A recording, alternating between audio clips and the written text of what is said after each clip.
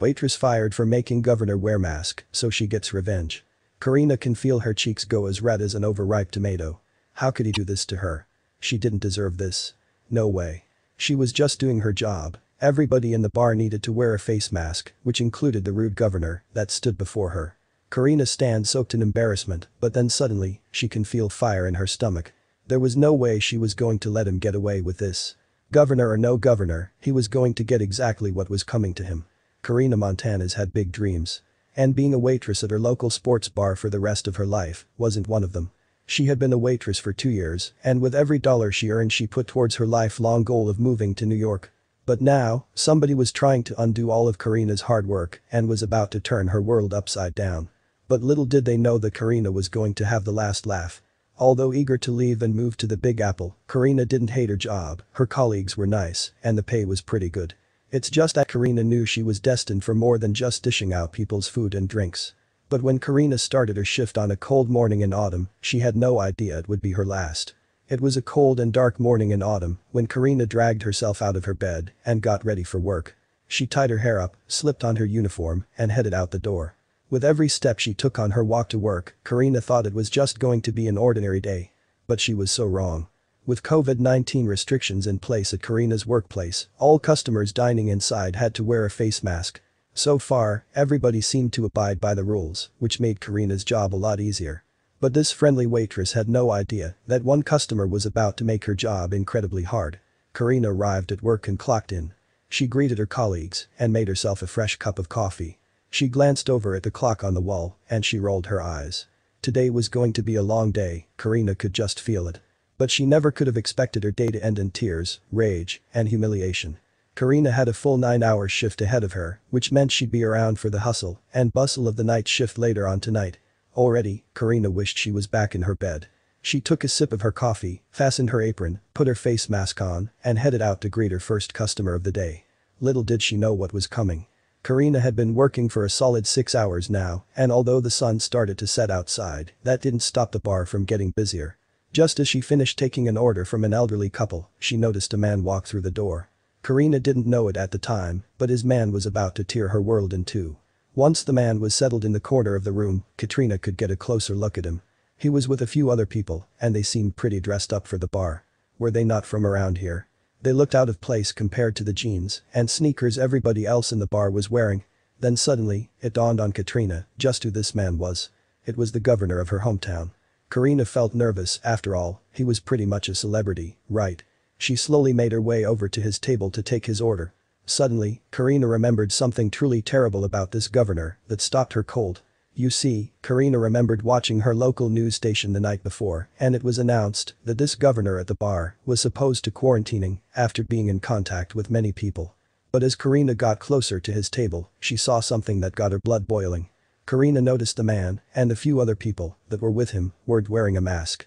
"Excuse me," she said, "can you put your mask on please?" Indicating to the sign on the wall. Karina expected him to merely apologize and strap on his mask. But instead, what he replied left Karina lost for words.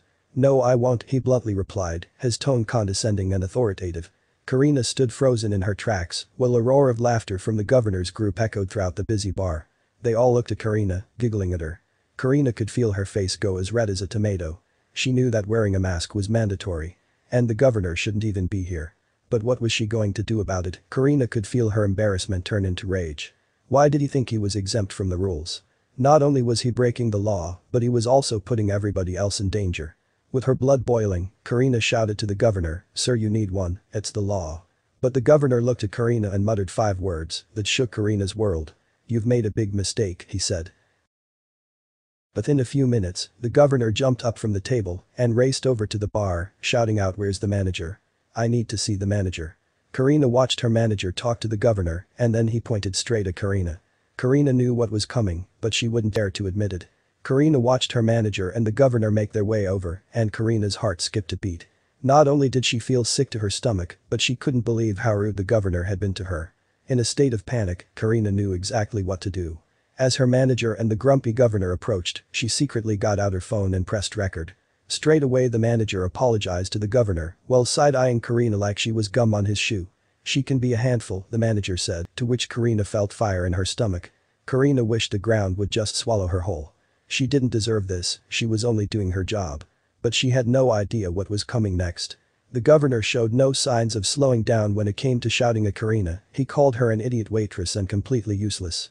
She never expected to hear this, especially from her very own governor. Karina could feel her emotions take over, but little did this governor know that this useless waitress had been secretly recording their entire conversation. The manager had no other option but to fire Karina right there on the spot. As soon as Karina heard her manager say "you're fired," she felt her blood boil even more now. She looked at the governor and she could see the delight in his face, with a smile slapped across his cheeks. But Karina knew she wasn't going to let them get away with this. No way. After clearing out her locker, Karina headed home with revenge on her mind. She left the bar, leaving behind 2 years of hard work and commitment. She got to the end of the street, turned around for one last look, and saw the governor through the window. He waved goodbye, which only fueled Karina's desire for revenge even more. He had no idea what was coming to him. Once Karina got back home, still reeling from the events of the day, she opened her laptop and started typing. "Hey guys, look at our governor who doesn't want to put on a mask. Look how he's acting during this pandemic while nurses are literally begging him for help." Once she finished typing, she attached the secretly recorded footage of the governor and posted it online. She took a deep breath before shutting her laptop and running herself a much-needed bath. But Karina was never expecting the response she got. Karina woke up the following day to see that her post had gone viral.